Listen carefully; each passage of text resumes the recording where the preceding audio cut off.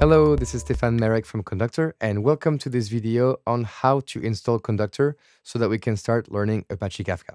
So Conduktor is this graphical user interface, and it is super easy. You just need to download Conduktor at this URL, and then you run the executable and complete the installation wizard, and off you go, we'll have Conduktor. So let's get started.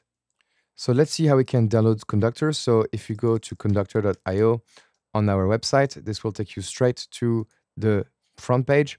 And so we need to download Conduktor. So for this, we have a download button in the front page or on the top right. And if we change the design of the website, I think you should find that button still pretty easily.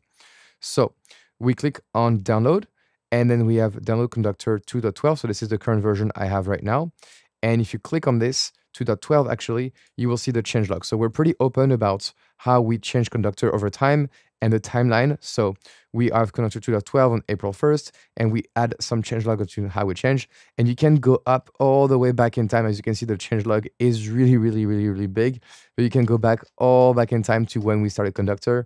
And the first release that we had in the changelog on Conduktor was on January 20, 2020. Okay, so as you can see, a lot of things are changing, and we keep Conduktor updated a lot.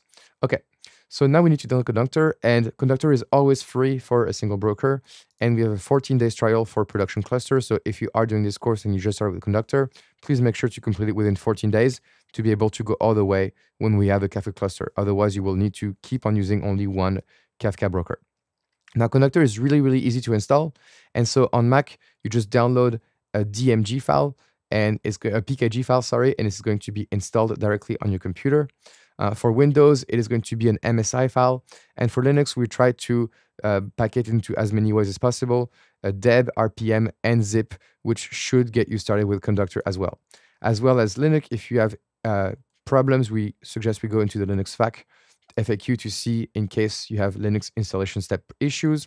And overall, if you need help with installation, there is the documentation right here, which is great. And we have documented how to install Conduktor in specifically for Mac, Windows, Linux, and how to update Conduktor as well. So I'm going to cancel this download because I already have Conduktor.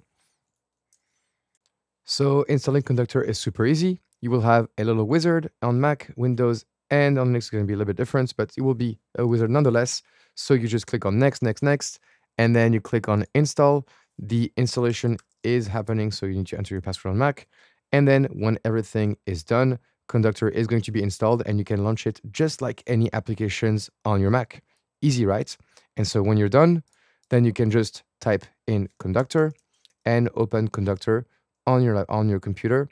And if everything went correctly, you're going to see this, and we'll be good to go. So we'll see you in the next lecture to set up Conduktor correctly.